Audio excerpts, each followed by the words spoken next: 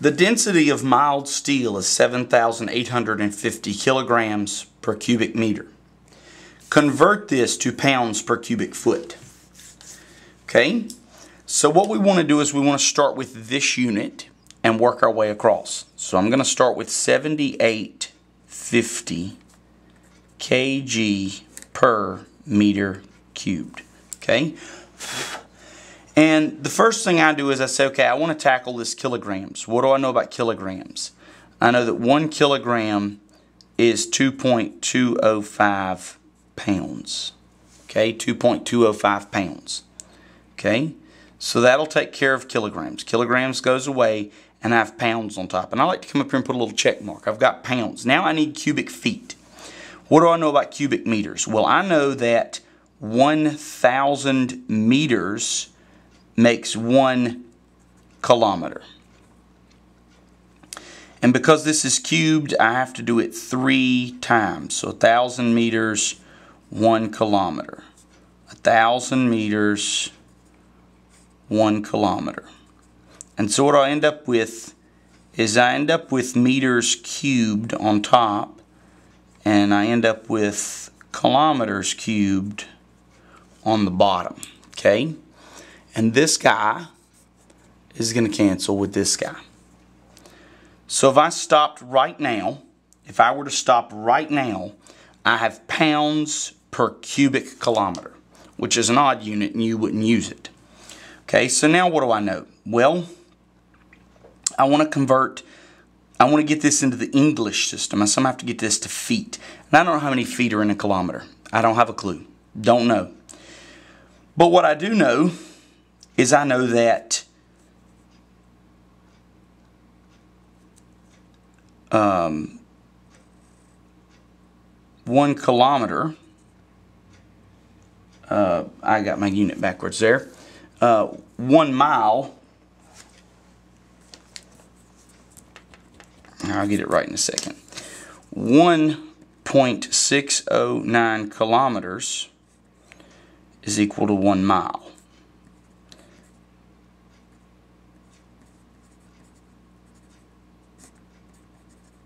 And we're going to do this conversion. Guess how many times? You got it. 3 times. 1.609 kilometers.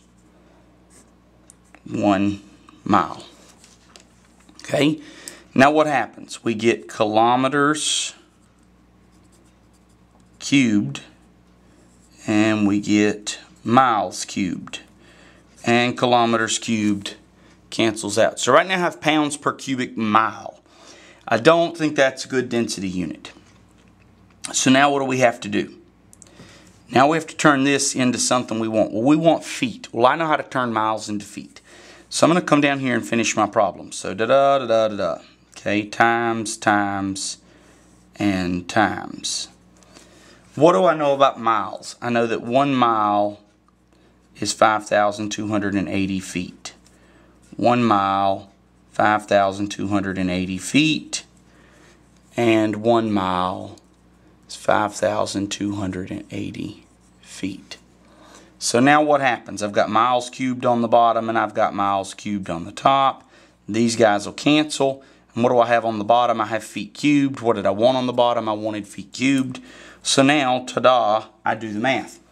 And when I do the math, I'm going to show you how I type this in. I'm going to say 7850 times 2.205 times 1,000 times 1,000 times 1,000. Or you can say times 1,000 cubed. That's up to you. Okay? And at this point I have a massive number. It's humongous. And now I'm going to multiply it by 1.609. So times 1.609 times 1.609 times 1.609. So my 3 conversions there. And I get an even bigger number. Now, because this is on the bottom, I'm going to divide by 5280. Divide by 5280. And divide by 5280. And I get 489.829 blah, blah, blah, blah, blah. Now, Go back to my original problem. 7850. This either has 3 or 4 significant digits. Okay? And depending on where this came from as to whether it would have 3 or 4. This conversion has 4 significant digits. These conversions are exact, so ignore them. This conversion has 4 significant digits, and this conversion is exact. So, this is 4. This is 4. So 4 significant digits here, 4 significant digits here. And this is either 3 or 4. If we assumed this had 3, then we would round our answer to 3. If we assumed this had 4, then we would round our answer to 4. I'm going to assume it has 3. 785, I'm going to assume the 0 is not significant. Okay?